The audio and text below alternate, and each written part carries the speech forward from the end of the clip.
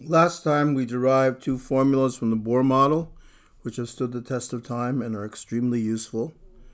Here's the nucleus. Here's the electron. It's distance r from the nucleus, and r equals a0 n squared over z, where n is the principal quantum number.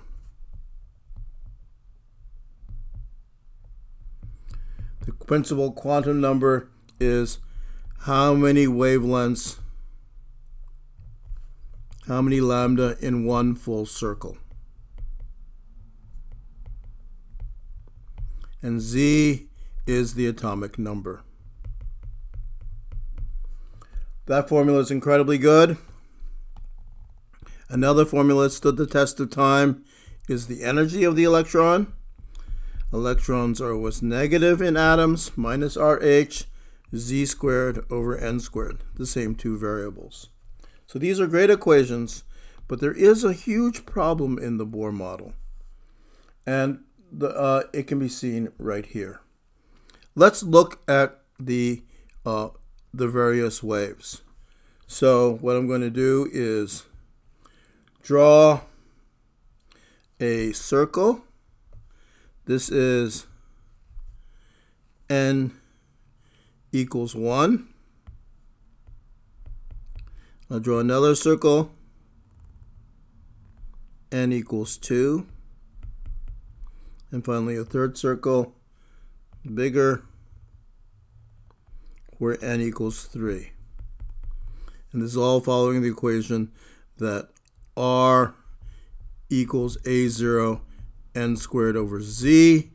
So as n increases, so does r.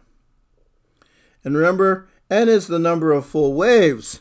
So the n equals 1 state is one full wave. It goes positive, negative, and positive. N equals 2 is 2 full waves.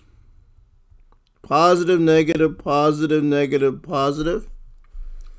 And n equals 3 is 3 full waves. Positive, negative, positive, negative, positive, negative, positive.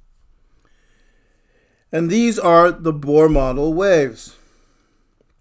And any chemist who sees those waves will realize they look nothing like what electron waves really look like.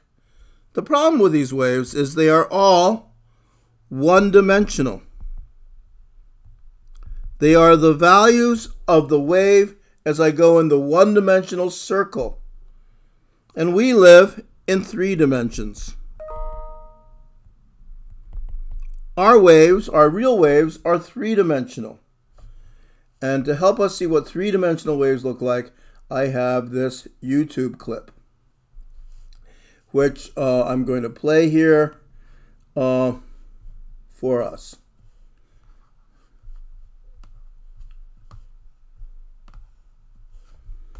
Okay, turn off the sound. What you see in this YouTube clip, oh, it's gotten big.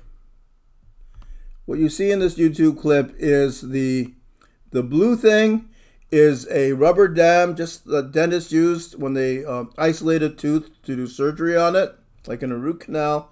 The thing that looks like a tire on the right is a speaker. It's going to emit a frequency, and it's going to set up a 2-dimensional wave motion, real 2-dimensional wave motion on the circle. A circle is good because a circle is a good representation for a sphere, and atoms are spheres. So this is a 2D wave. And so here will be our first one, and let's see what the pattern that we actually see is.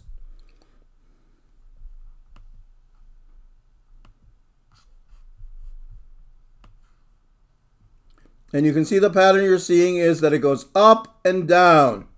So let me draw what that looks like over here. It's going up and down. So solid lines will be where it's positive, and then in time it goes negative.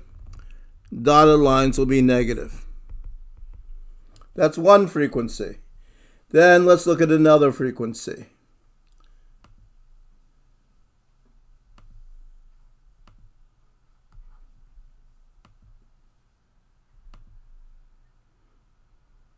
here. So it's still, oh, here's a new frequency at 158. And you can see it goes up on one side, down on the other side, up on one side, down on the other side. I'm going to stop that and show you what that one looks like. It is positive on one side and negative on the other side. And then in time, it switches. It's negative on one side and it's positive on one side. Okay, let's see another one.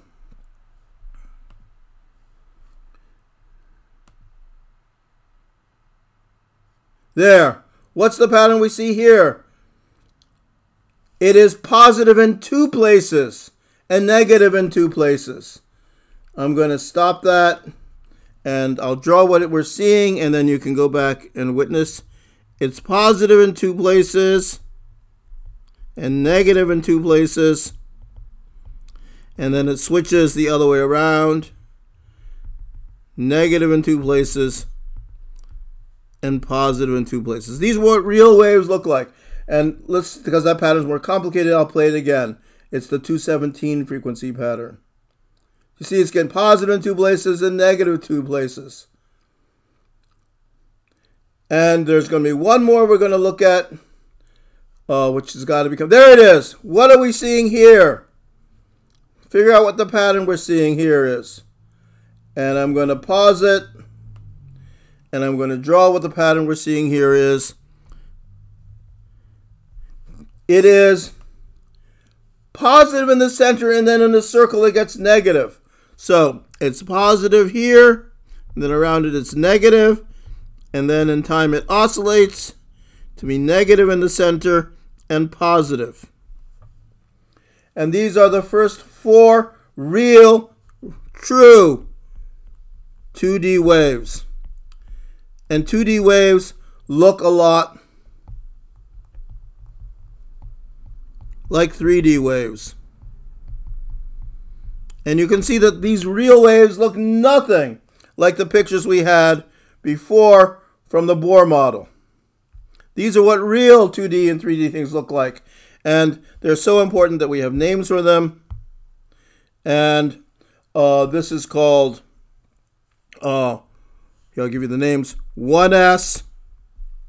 This one here is called 2P. This one is called 3D. And this one is called 2S. And we'll be talking about these four waves throughout today's lecture.